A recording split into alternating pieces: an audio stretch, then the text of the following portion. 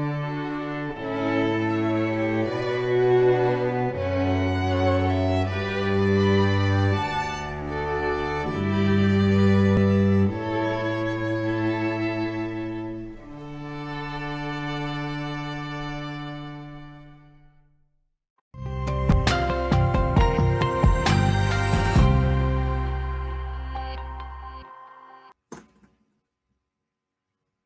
Okay, we're back. We're live. I'm Jay Fidell. This is ThinkTech, and this is Global Connections, where we enjoy the company of Carlos Juarez from Mexico City every couple of weeks, and we get an international perspective on things. Hi, Carlos. So nice to be with you. Aloha, Jay, and welcome. I'm actually joining you from Puebla, Mexico, of course, just a city to the east, about 2 hours away. So, but it's all part of the same. Here I am in Latin America, connecting with you in the middle of the Pacific, and you know, an opportunity to just catch up and reflect on, well, the interesting times we live in, and particularly this impeachment inquiry, maybe a perspective of an international perspective that kind of informs how it's viewed from abroad. Yeah, so let's look at what's happening. You know, the trouble, the machinations, the hearings, proceedings, remarkable statements from all sides in Congress. And let's try to get a handle on how that already affects a world that is quizzical about what is happening in this country. So I suppose I would ask you, you've been following it. Everybody in Mexico probably has access to it. It's not like you know, the only people who can watch these hearings are in the U.S. It's global. Anyone with a television and an internet hookup can watch it. And so Yes. Is this the talk on the street the way it is here in the U.S.? Well, I would certainly tell you not the average street. The average person in much of the world is not. And now, maybe when you're talking about those who are interested and informed and maybe try to stay up on global issues, on foreign policy, foreign affairs, yes, obviously. And so here I am as a university professor. I mean, yeah, students who are students of these issues, international relations, political science, faculty who are obviously more informed, you know, intellectuals, elites. It is the talk of the day. It's a dramatic, you know, set of issues. We haven't seen anything like this in, well, literally 2 decades. But I think the other dimension that is different is that social media brings it to us in different ways. It brings it to us instantly. You could be anywhere, literally, with your smartphone and, you know, plug in live. But also just the reaction, the commentary. And that's a separate issue. You know, one is what's happening. The other is like, how are we interpreting? What are we reading? And so it just depends on where we get our sources of information. Obviously, for me and the you know, young leaders that I try to educate, it's like, no, try to make sure you're looking at a range of good information. And so for myself, while I read the major media, I also try to see both, you know, different alternative sides and international media, whether here in Mexico, in Latin America, in Europe. And, you know, it is interesting to see you know, maybe the perception, the reflection, the confusion, because that's always a question. You know, what does this mean? What's going on? And will, you know, the perennial question, well, is he going to go? Well, I'm not going to put my money on it or bet. I can help explain the process, identify, you know, what are the factors and variables and possibilities. Beyond that, I think, like all of us, we're just you know, rolling with it to see how it's going to unfold. These are not normal times, normal processes, and maybe things that are happening right now that would have happened 20, 40 years ago would have led to a quicker, different outcome. It's hard to say how this is going to continue. Can you talk about that, the new normal? Because as you said before the show, on any given day in this administration, if that were seen, say, 10 or 20 years ago, it would be a day on which the president had to go. We couldn't tolerate it. Yeah. But now we have learned to tolerate it. The new normal creeps up on us. Can you talk about that? Can you talk about it from the point of view of someone who is not necessarily in the U.S.? Yeah, well, here, and it is true, because actually we have to also understand, I mean, what's happening in the U.S., in some ways it reflects trends happening in other places for similar and different reasons, but we speak about an erosion of norms. Things that maybe in the past had been normal accepted behavior are now, you know, being pushed, and many have often noted how under Trump, you know, he sort of opened the can of worms about, you know, topics that maybe used to be under the radar, or even just this notion, if you believe, as many do, that he's basically responsible for a lot of lies and misinformation, he has a tendency to repeat them again and again, to the point where it just leaves you confused and muddled up. Now, putting it in a more global context, I would say, you know, we've seen dramatic protests in these past weeks and months of, worldwide, global protests. And, we had another show where we spoke about this. One thing in common is overall an anger and frustration with political leaders of any kind, whether it's even left or right in general. Maybe we could even say a frustration with democracy. And democracy has brought now maybe a paradox. On one hand, more openness, more participation, but now we can see more of the ugliness that goes on. That transparency also reveals more corruption and sort of a divide between those in privileged power and the masses who are not. And then again, back to the social media. It has a way of mobilizing support, forming opinion, shaping the narrative. And that's happening again everywhere on, in some cases in their own issues, whatever country you might look at, or even just shaping the perception of the United States, which I think, we want to talk a little bit about here. How is this impeachment process impacting the image of the U.S. abroad? It's complicated. It's not simple or easy because on one hand, we can speak of a trend that's been going on long before Trump, of a gradual, maybe relative decline of the United States in the eyes of many. And part of it is a function of the rise of the rest, as I think Fareed Zakaria explains in the book, the rapid growth of China, the emerging countries like India, other parts. And so while the U.S. is still important, biggest army, biggest economy, it's operating in a world where it no longer controls or shapes everything. Then we add to that President Trump, who comes to office with a new version of nationalism, a variation of it, if you will, but not entirely isolationist because he's engaged, but on his own terms. But certainly, one would argue maybe a certain degree of abdication of leadership. The United States has sort of stepped away from its traditional, long bipartisan leadership role of sort of the international system, et cetera. And here, maybe as we continue talking, I mean, interesting to contrast some of the perceptions maybe in places like Western Europe, traditional allies of the U.S., other parts of maybe the developing world where they, there's a different reason for skepticism. Well, I think that's an important point to distinguish the context. Yeah. So you have a couple of contexts, I think. One is what is the historical context? For example, in South America, how do people in South America feel over the years about the U.S. Before Trump? Yeah. Then you have the context of Europe and Asia. It's different, and they are likely to take the developments, the events in the U.S. differently, or at least with a slightly different kaleidoscopic pitch on it. And then finally, there's the context of what he's been doing vis-a-vis them in the course of his term of office, where he's treated Europe differently, Asia differently, and South America differently. So all of these lead to different results, don't they, in the way people in those places see him and react to him. Can you talk about it? Sure. Yeah, again, just as you're touching on there, I mean, if we start maybe with Western Europe, here's a region that has traditionally been a strong ally of the U.S. post World War II, differences here and there, but overall a strength. And let me even step back farther. I want to repeat that on balance, I think we can still say people around the world still have, a good interest and image of the U.S. and often distinguish between the sort of people-to-people, level of, let's say, understanding, and those who have connections or otherwise have traveled or worked or visited and know people, interact with them. That's one thing. I think we're also going to distinguish that from maybe the government policies or the current, president or any given president. And then sometimes there's more criticism of that because of the policy. But back to, again, Western Europe, we've seen a significant, strikingly negative perception. Certainly, it didn't entirely begin with the Trump administration, but it did accelerate. So it has been there at different times. 15 years ago, when we had the drama unplaying in the Middle East, the intervention of the U.S. in Iraq, very unpopular in Western Europe. That was a low time for a lot of the image of the U.S.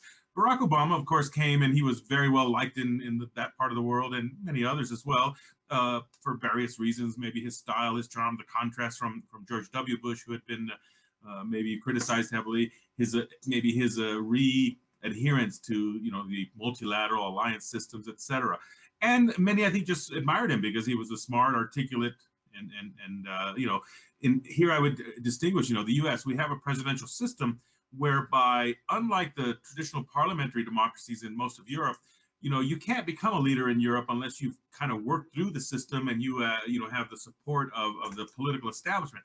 Trump came to office as a very much an outsider, a one-man operation, a reality TV real estate developer. you're not likely to see many European countries elect a leader like that. I mean, there are some variations here and there. Maybe Ernesto Berlusconi many years in Italy, powerful media mogul.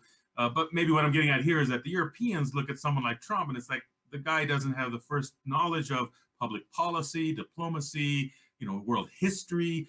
Anytime you deal and interact with other countries, you need to show some of those skills and knowledge to gain trust, to develop credibility. So they will see him as just a bizarre, well, just negatively. And I'm speaking here more about elites and other governments. But people obviously get informed, and let's say educated people who may not be politicians can also see that too, that he reflects a different type of leadership than what you would typically see. Well, so let's talk about the joke factor. There's a joke thing. I mean, at first, when he made these outrageous remarks, there's more people at my inauguration than you can count, all that.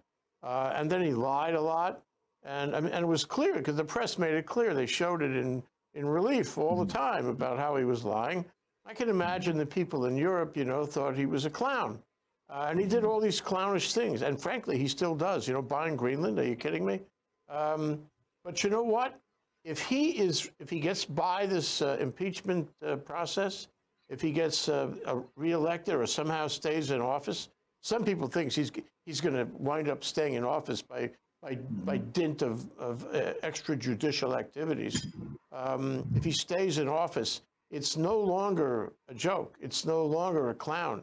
And I can see, and I'm interested in your thought about it, the people in Europe, for example, who thought he was a clown at the outset, they may not think he's a clown after a while. If he's in there for 8 years, feeling he's got a mandate to do anything he bloody well wants to do, they're going to see him as a serious expression of America.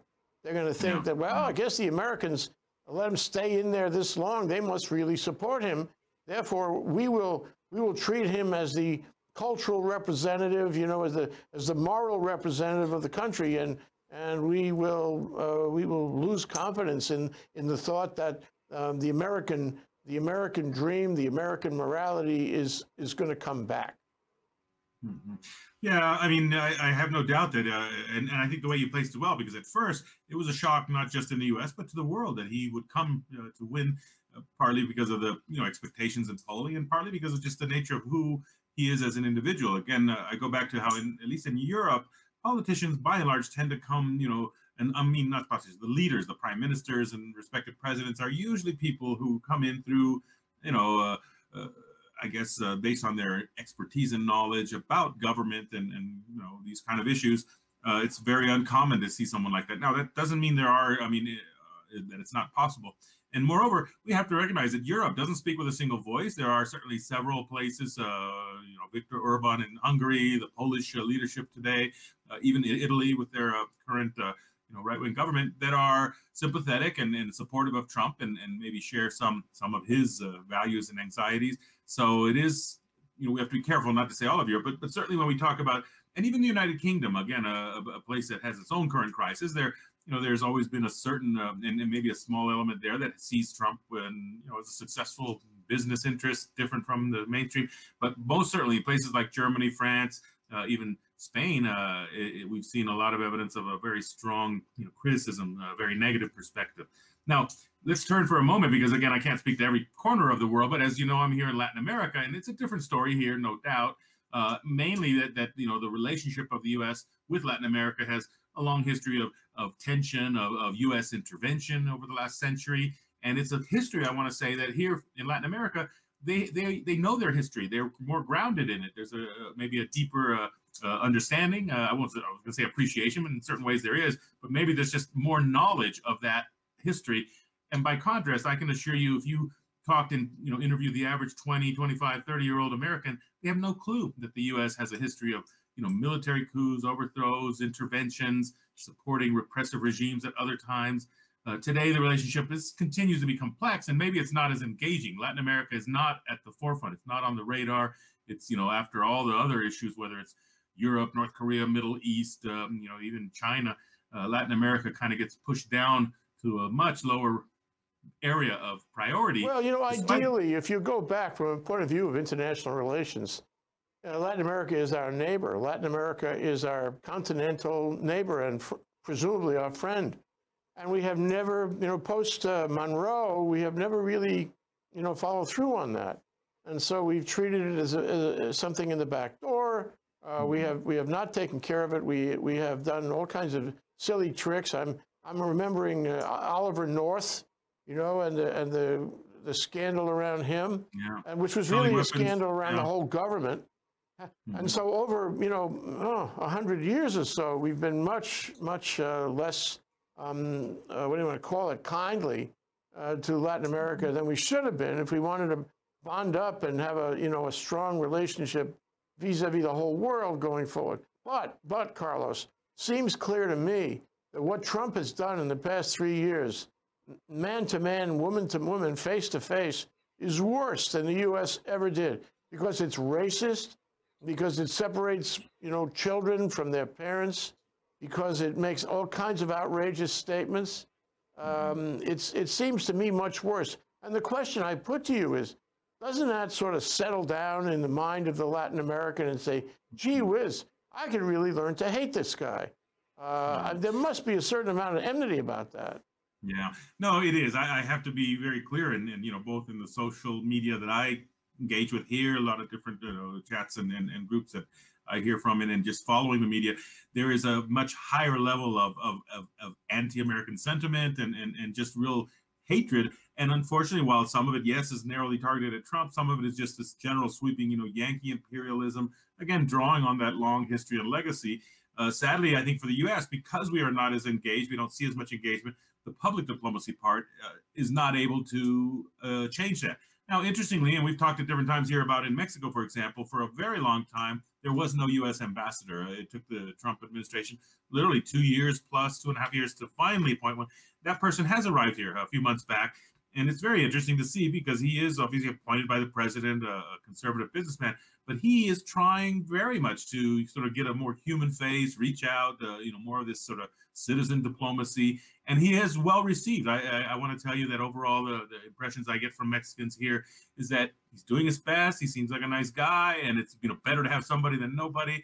His predecessor, who had been appointed by Obama, was a woman, career Foreign Service officer, Roberta Jackson, and she was very well received as well, knowledgeable of the country. In fact, now I believe she's decided to retire here in Mexico, like 1 million plus Americans who live here. But I just go back to this. I mean, today I'm seeing a lot more evidence of a very nasty, growing, anti-Mexican sentiment. I'm sorry, anti-Trump specifically, and anti-U.S. So it is broader. Moreover, I would just remind us a few months back when we had this dramatic mass shooting in El Paso, Texas. This took notice here, especially in Mexico, because this individual left his, home in the Dallas area and drove to El Paso specifically to target Mexicans, and that was pretty alarming. It wasn't just some random, kill, anybody or maybe, even religious. This was specifically targeting Latin Americans, Mexicans, Hispanics, and so that was very worrisome. I think, again, for those who are plugged in and aware of this, we're living in a time of a growing anti-American sentiment. And it will be hard to change that. I mean, maybe a future president may begin that process, but sadly, I want to say at the end, Mexico is so important for the U.S., major trading partner, deep, cultural ties, the simple geography that, our economies are so deeply integrated that, there's no option but to engage and cooperate and coordinate.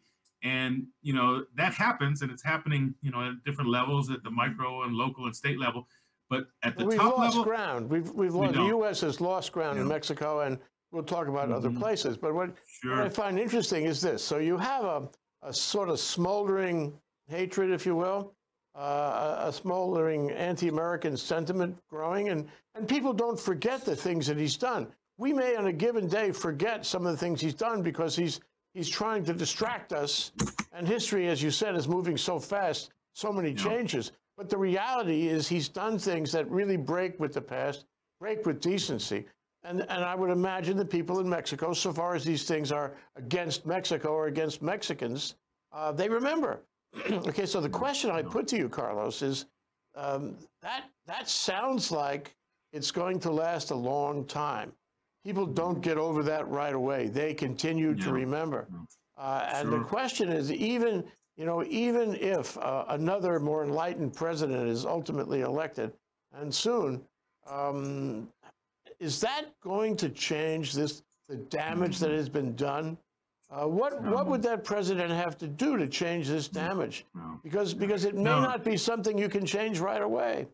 Yeah, no, absolutely. I mean, obviously there are things you can do just about engaging, and even the simple, typical diplomatic task of meeting with the counterpart. Traditionally, a new president in Mexico or the U.S., one of their first visits abroad is to engage, and either the U.S. president will meet the Mexican, they'll come here, or they'll even go to the border, or they'll invite the president to come to a state dinner. These two presidents have never met since they're both in office. Now, when Trump was a candidate, he did visit Mexico with the previous president as a candidate, and that was very controversial here, very heavily criticized. But since he's the new president here, came into office almost a year ago now in early December, has not made any effort. Now, part of it is a function of his own. The president here, López Obrador, is very much focused on domestic politics, doesn't have interest in global affairs, has never left the country once. So not just the U.S., he's never even crossed the border of Guatemala. He's gone to the border and met with some leaders there. But so part of it is that, but part of it is that there's a very tense, awkward relationship between the U.S. and Mexican presidents. Earlier this summer, we saw it play out in the drama of, holding the U.S. hostage with tariff threats in order to force Mexico to take a harder role on the migration of Central Americans. So that, if anything, reinforced this asymmetrical relationship, the bully relationship, that the U.S. gets what it wants, and Mexico pretty much has to do the dirty work and get on its knees and just move on. I don't think people forget that. Now just shift over for a minute to Asia, and Asia means primarily China. So we have this trade war going on, and I don't really call it a trade war. I call it a trade attack. It's a trade attack by this administration. Stroke after stroke after stroke, never really trying to resolve anything, and he hasn't. He's just made it worse. And the farmers in Indiana, they're going bankrupt. So the point, though, I make is that this has got to filter down to the street. The kind of enmity that Xi Jinping would feel being whipsawed this way on this trade war attack has to change his policies, his way of dealing with the U.S., his way of developing defenses against these attacks. And that has to filter down to the man on the street. In fact, I would say, as a matter of policy, he probably wants it to filter down to the man on the street. And now the man on the street, who used to be sort of pro-American, is not so pro-American. Same process, isn't it? Yeah, no, it is. And here, you did mention China. That's certainly the big player. But I was just right now thinking about few weeks ago, the drama that has unfolding in South Korea, between the U.S. and South Korea, because, again, another traditional ally with the U.S. has a treaty alliance to defend that country. And most recently, I believe the Trump administration basically rather impulsively announced that they wanted South Korea to now literally pay for all of the military assistance and not just a 50, 100%, but I think a 500% increase, something that, certainly caught the bureaucrats who manage these affairs off guard and scrambling to figure out how to deal with this. All of this, again, continuing this erosion of maybe credibility and trust, which is not easy to rebuild, because for decades, since literally the 50s, South Korea has been dependent on the U.S. Yes, they can afford to pay more, but you don't do it by the strategy of just bullying them and sending them a check, and so. Again, that just underscores another example of an erosion. And while it may be a result of a government-to-government initiative, surely it has to play out in terms of the public perception, the public opinion about, is the U.S. a reliable partner? Will they be there to help us if something goes bad? And I see that's true again and again in many places, especially with traditional allies like Western Europe, maybe like some of the cases of Asia. I would imagine the same for Taiwan, which has long thought that, well, the U.S. will always be there, but will it, or will it just use it as a pawn?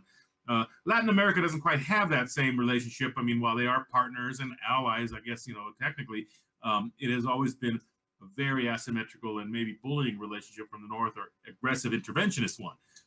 But having said that, let me just add this, especially both from Mexico, but this is true maybe of some other places where you have a large diaspora community in the United States. Maybe to put it in a different way, here in Mexico, I will ask people, whether it's in my class or anywhere else, do you have anyone in your family who's in the U.S.? And of course, a very high percentage do. So there's a real people-to-people connection. A cousin who lives there, or someone who went to go study in the U.S., does business with the U.S.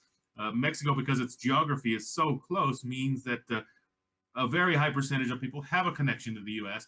And while on one hand that humanizes it, and there's maybe a positive aspect, at the same time too, the borders have gotten tighter. The visa policies are, under a lot of, uncertainty. So there's a nervousness, and it's meant some curious things. In the past, it was much easier to go back and forth, and even for those who might do it illegally, today you have many undocumented workers in the U.S.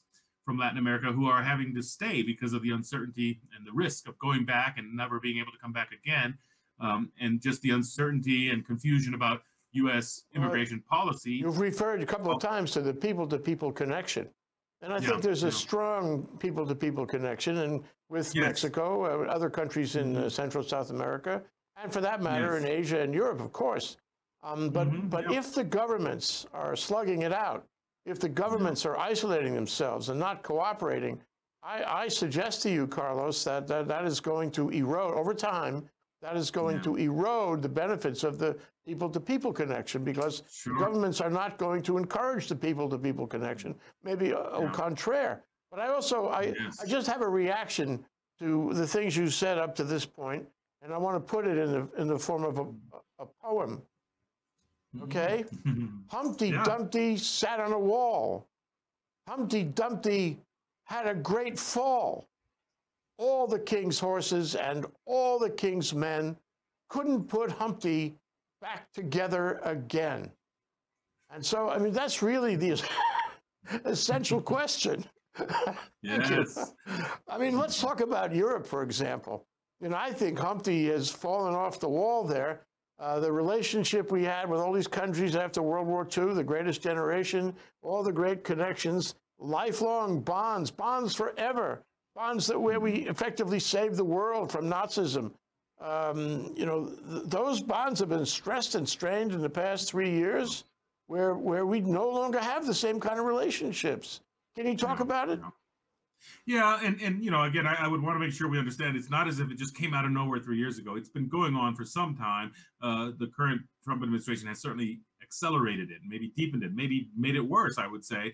But it is this relative decline of power of the U.S. It is the rise of these other emerging powers and different configurations in global politics, and just in the passage of time. Obviously, for the older generation that's right now fading away and dying in Europe, who remember the past, who know the story, the role of the U.S.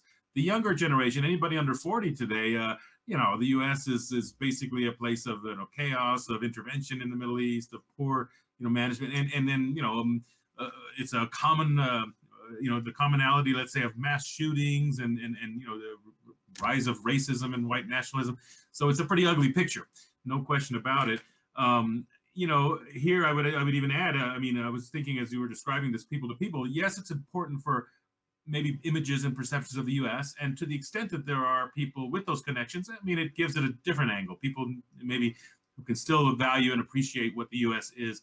But here I was thinking separately, look at the U.S. Congress. We could say there that, for example, the norm of where politicians from different parties used to actually talk to each other, used to share a meal. Today, they don't talk to each other. Any of those so-called moderates are gone, and they spend 80% of the time just raising money for their next reelection. So this bipartisan tradition and dialogue, and you'll recall well. There were previous times where you had political leaders in the Senate or House who some of their best friends were on the other side of the aisle, so to speak, and yet they managed to, I'm thinking of the old Bob Doles or the Howard Bakers that we heard a reference today in the hearings about.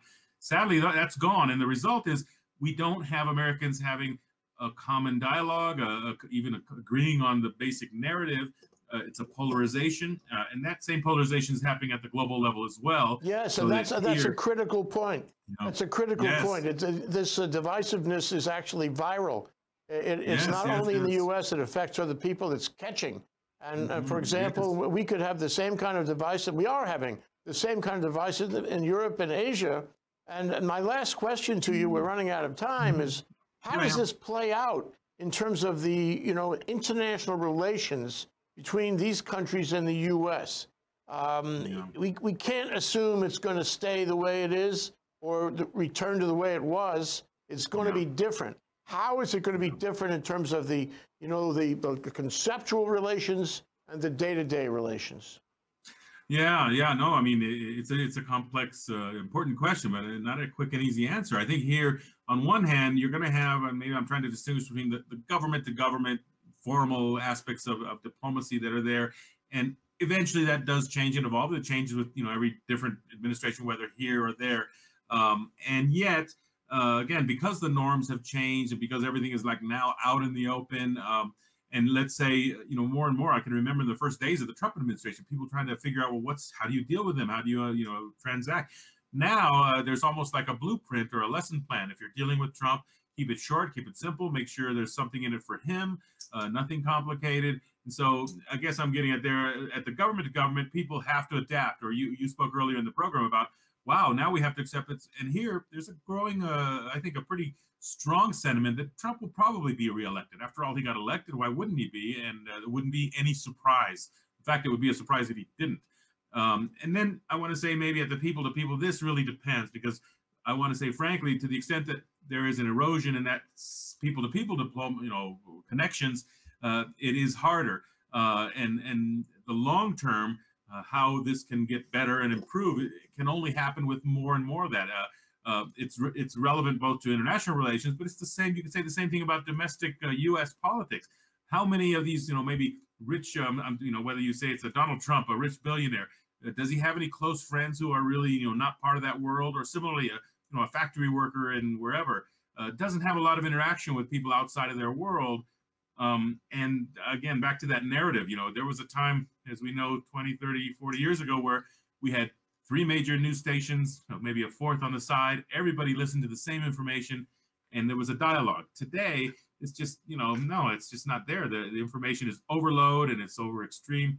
Well, no easy answer to any of this. And I think, unfortunately, the legacy is going to be one of constantly having to be vigilant, fighting back. I hope in time we can, cut this problem of, I guess, the misinformation, disinformation, and lies that now become the new normal, because that's unhealthy. If we have a world where people are not held accountable for blatant, misinformation. So again, yourself and your experience in these kind of issues. I mean, how do we do that? There's no single answer. Well, but it does require. There is an answer. There is an answer, Carlos. The answer is you and I will carve the statue. We will find the statue in the marble, and we will discover the answer in continuing conversation about it.